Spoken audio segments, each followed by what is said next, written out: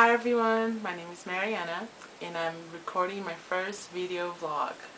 I decided to record a video because I want to see my progress on a video instead of pictures. I think it's different and it keeps myself motivated. I think when you see yourself changing like live in camera, I think it's more meaningful, and you kind of see yourself before and after, like gradually, and I think it's great. I've watched so many videos and people who lost so much weight, people who achieved their goals, and they look great, and congratulations to everybody who've done that.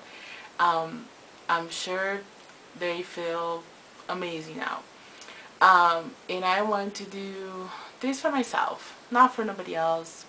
I'm just looking to improve my life quality, and I'm hoping to succeed. So, a little bit about my background: weight loss.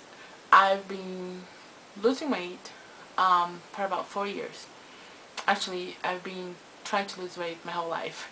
But seriously, it happened 4 years ago after I saw devastating, horrifying picture of me and my friend. So that was like the wake-up call. It was ugly. I was, I didn't know the person at all. So since then I lost 30 pounds and I kept it off, most of it. I've probably gained like a few pounds on and off, but mainly I maintained what I lost.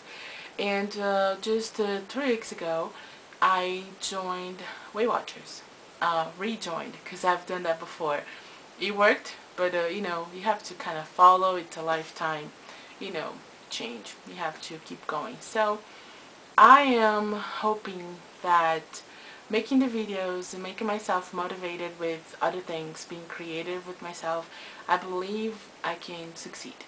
I have friends who support me, my family, and everybody knows my story, but they've seen how much I changed, and I just want to keep going. And so my goal really is to lose another 100 pounds. So I'm starting slowly but surely. So since I joined Weight Watchers 3 weeks ago, I've lost 8 pounds. Yay! So hopefully I'll lose another 1 or 2 pounds this week. My weigh-ins are on Monday. So Mondays I'll be posting a video with, whatever weight loss I had, and how that week was and what was the most difficult thing to do. Right now, the most difficult challenge for me is the weekends.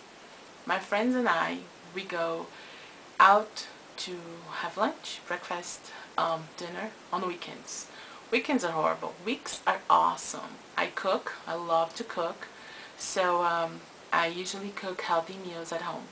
But when it comes to the weekends, I'm like, oh, it's horrible.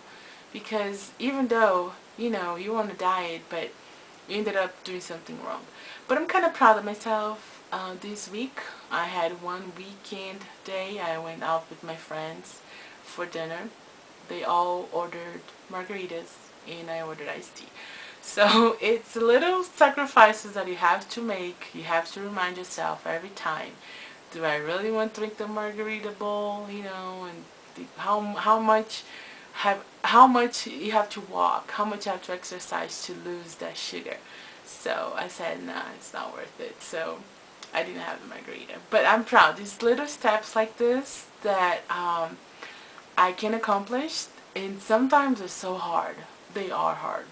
And weekends for me are the worst. But, I am a very strong person. I haven't given up on weight loss. I've been overweight since my teenagers, I think my teen years. Since I was a teenager, I gained weight about when I was, I think, 14. I really started to gain weight. And since then, I lost some, gained some, lost some. But then after 1999, I really gained a lot, and I was nearly 300 pounds. So now I am 257. and hopefully to lose 50 more in a short goal, and then we'll see how it goes.